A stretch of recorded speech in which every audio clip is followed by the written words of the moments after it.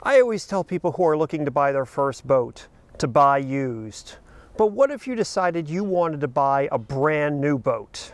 Hi, I'm Wayne the Boat Guy, and in this video we're going to look at some of the cheapest brand new boats that you could buy and how little could you spend to get a brand new boat and a brand new motor.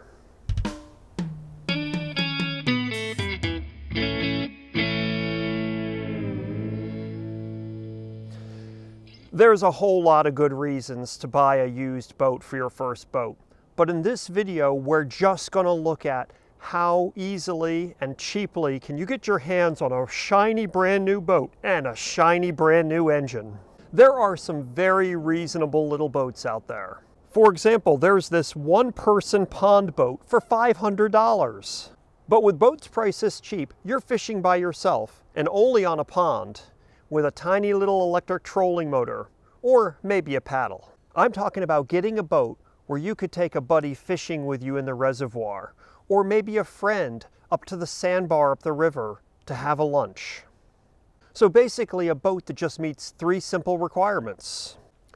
First, the boat needs to be available from a reputable source, not some faraway country with a shady website where you're afraid to put your credit card information into.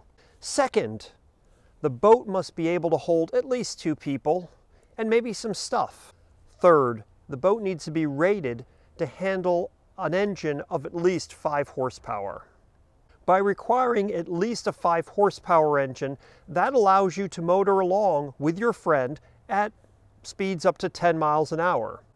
If you went with a smaller 2.5 horsepower engine, that boat would be really struggling to move 2 people with some stuff at 5 miles an hour.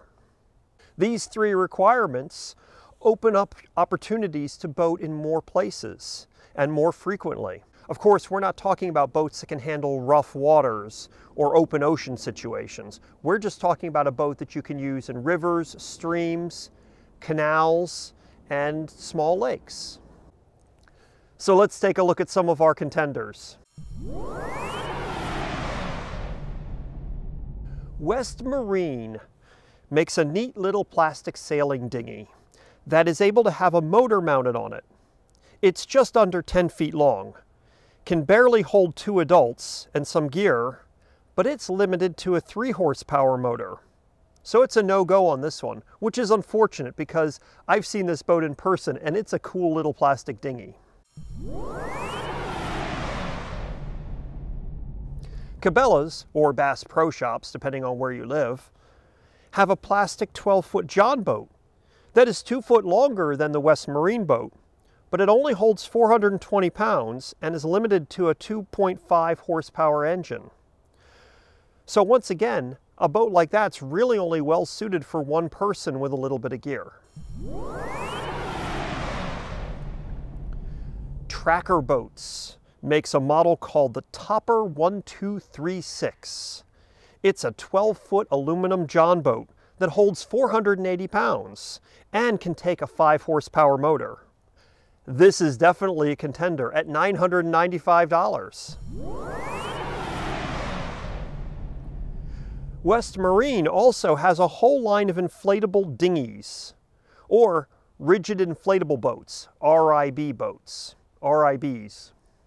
For this video, remember, we're looking at the absolute cheapest options available to get us out on the water while meeting our 3 criteria. So the cheapest inflatable dinghy they offer is the RU250 at essentially $600. Looking at the specs, it's quite impressive. 881 pound capacity.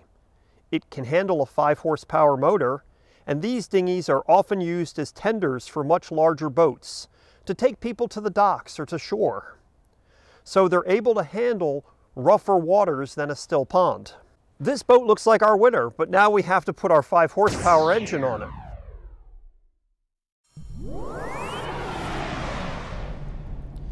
Tractor Supply, Walmart, and others offer this Coleman branded 4-stroke 5 horsepower engine for $1,099. Apparently these are made by Tohatsu, and they seem to be the cheapest 5 horsepower engine available that isn't some unknown brand from Amazon. And the reason I would be hesitant to buy something like this hang kai from Amazon is the availability of parts and unknown quality control. So yeah, I'm kind of breaking my own rules here with regards to the cheapest available from a known seller. But do you really want to be the guy who's trying to get your $800 motor that you bought from Amazon fixed at the local marina because it won't start? So let's say we buy the West Marine RU250 and the Coleman 5 horsepower 4-stroke engine. You've spent $1,700 so far, and you don't have any safety equipment or have your boat registered.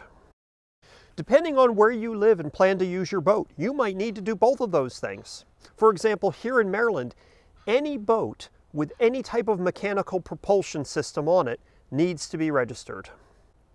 And realistically, unless you're going to use your little RU250 as anything more than just a dinghy to take you back and forth from your yacht that's moored out in Annapolis Harbor back and forth to, get some groceries or go out to dinner, you're really going to want a bigger boat because that thing is pretty small. And an RIB has the distinct advantage of having soft sides when you're pulling up next to your boat. But also it can be a disadvantage when you're pulling up to a mooring piling that has splinters on it or some other sharp surface. Which brings us back to the tracker topper. But here I would also do another little upgrade and get the Topper 1436, which is only $100 more than the 12-foot boat. So now you've got a boat that's just under 14 feet long. It can accommodate an engine up to 15 horsepower. It can carry 3 people, and with that Coleman 5 horsepower engine, it comes in at $2,194. After taxes, registration, stickers, life vests, oars, ropes, and other stuff, you could be on the water with your brand new rig for under $3,000.